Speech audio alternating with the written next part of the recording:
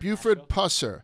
He met the love of his life in Chicago while he was a wrestler after he was a Marine. He goes down to Tennessee, and he's now chief of police at 27, and he's a big-ass kicker.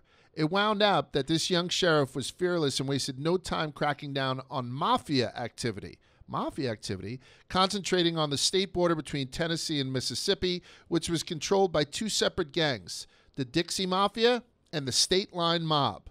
The mob gangs made a lot of money off their illegal production of moonshine, so Pusser's crackdown was obviously not appreciated. This guy took on the Dixie Mafia. By 1967, he survived countless assassination attempts, killing several of the hitmen who tried to take him out. He was a local hero to the public, but he became a prime target for this increasingly desperate mob.